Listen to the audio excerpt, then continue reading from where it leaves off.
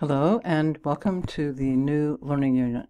This week we changed gears, moving away from the philosophical, theological, and speculative.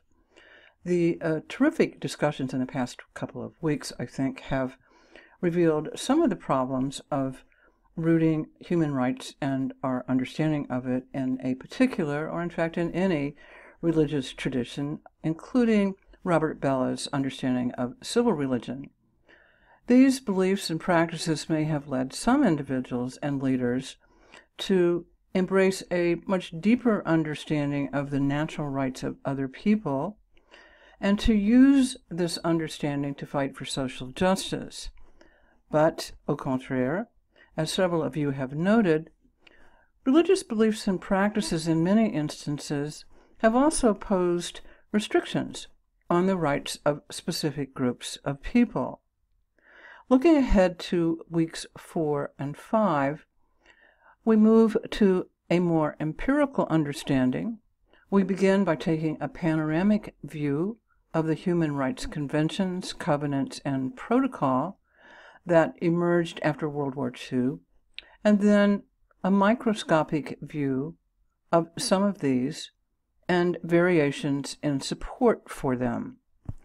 The UN and UNICEF videos largely appeal to our emotions, using images of poverty, children, and women to tug at our emotional level. The assignments, by contrast, emphasize critical thinking and analysis on the same topic. They focus specifically on the Convention for the Elimination of All Forms of Discrimination Against Women, its optional protocol, and the Convention on the Rights of the Child and its optional protocol. You may select another convention from the list on the UN site if you wish.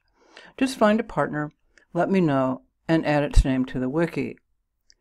As you work on the wiki research project, think about why there is such variation in support for the conventions. There's no simple answer, but what factors do you think might be at play?